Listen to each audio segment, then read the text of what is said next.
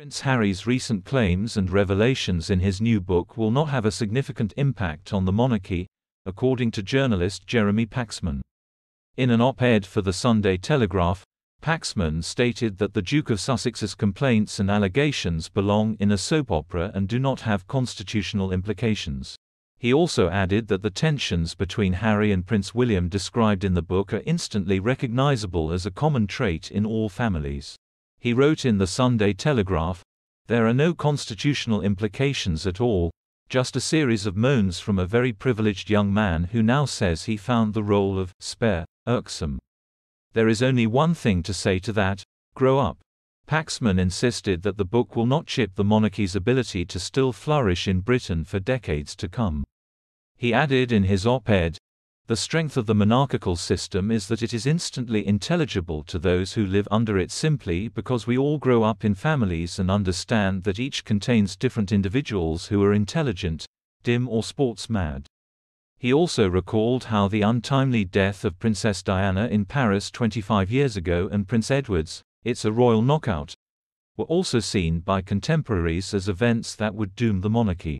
In his book, the Duke of Sussex recounts his whole life under the public eye, from his childhood to fatherhood.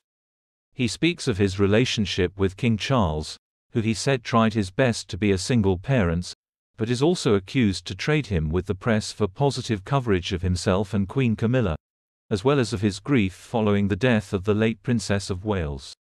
Much space is dedicated to Prince William and how cracks in their relationship started to appear years before previously thought. The release of Prince Harry's book was accompanied by a number of interviews he released with journalists across both sides of the pond. Speaking with the Telegraph's Brian E. Gordon, Harry suggested he would like to see change in the monarchy as he is worried for the other spares in the family.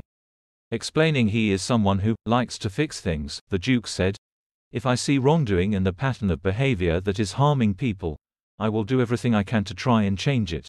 As I know full well, within my family, if it's not us, it's going to be someone else." And though William and First have talked about it once or twice, and he has made it very clear to me that his kids are not my responsibility, I still feel a responsibility knowing that out of those 3 children, at least one will end up like me, the spare. And that hurts, that worries me.